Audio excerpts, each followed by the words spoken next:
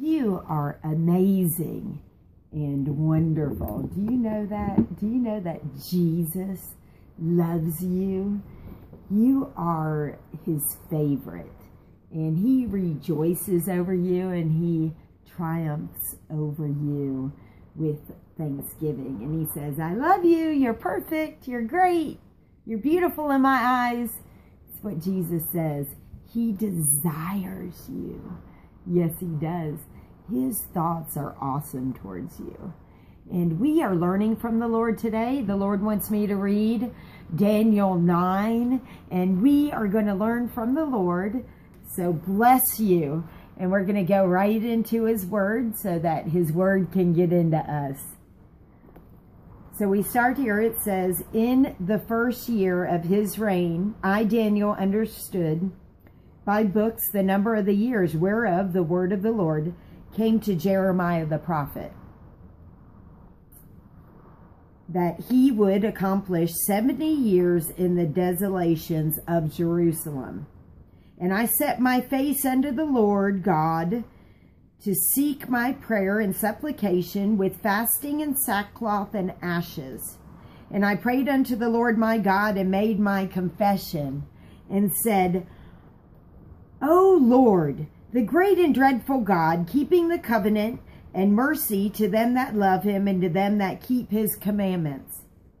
We have sinned and have committed iniquity and have done wickedly and have rebelled, even by departing from the precepts and from your judgments.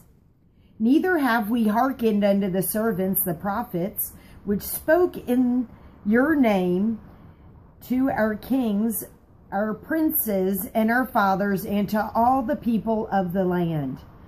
O Lord, righteous belongs unto you, but unto us confusion of faces at it as at this day, to the men of Judah and to the inhabitants of Jerusalem and unto all Israel that are near and that are far off, though all the countries whither there have driven them because of their trespasses that they have trespassed against you.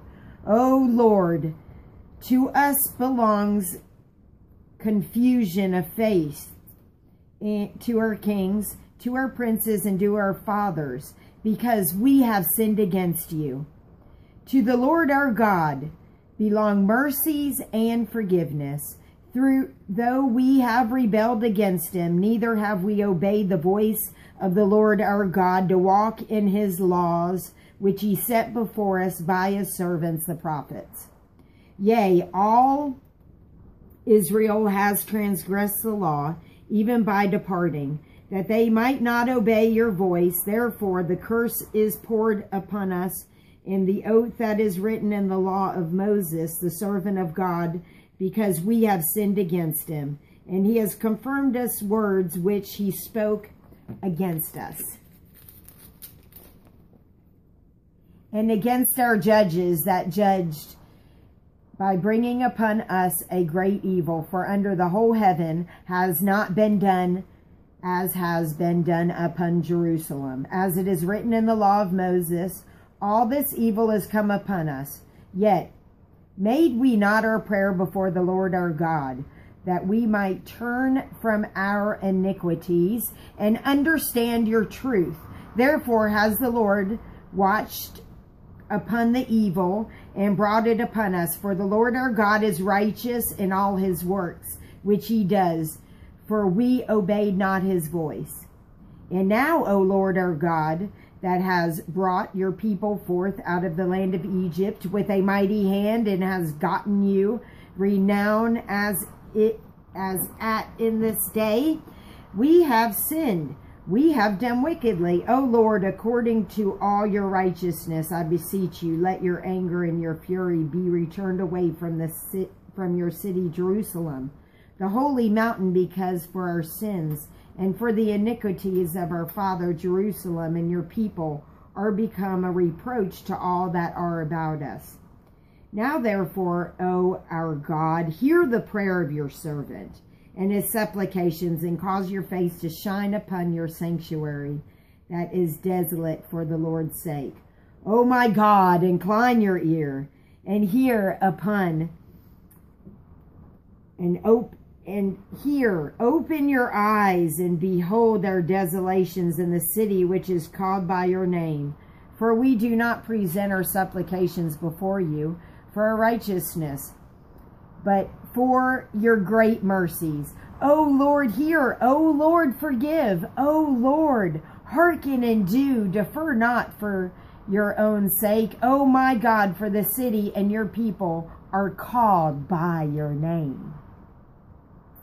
And while I was speaking and praying and confessing my sin and the sin of my people Israel, and presenting my supplication before the Lord my God for the holy mountain of my God, yes, while I was speaking in prayer, even the man Gabriel, whom I had seen in the vision at the beginning, being caused to fly swiftly, touched me about the time of the evening oblation.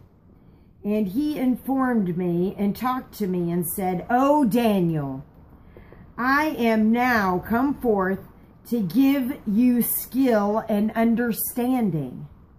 At the beginning of your supplications, the commandment came forth, and I am come to show you, for you are greatly beloved. Therefore, understand the matter and consider the vision. 70 weeks are determined upon your people and upon your holy city, to finish the transgression and to make an end of sins, and to make reconciliation for iniquity, and to bring in everlasting righteousness, and to seal up the vision and prophecy, and to anoint the most holy. Now, therefore, and understand that from the going forth of the commandment to restore and to build Jerusalem unto the Messiah, the Prince, shall be 7 weeks, and 62 weeks.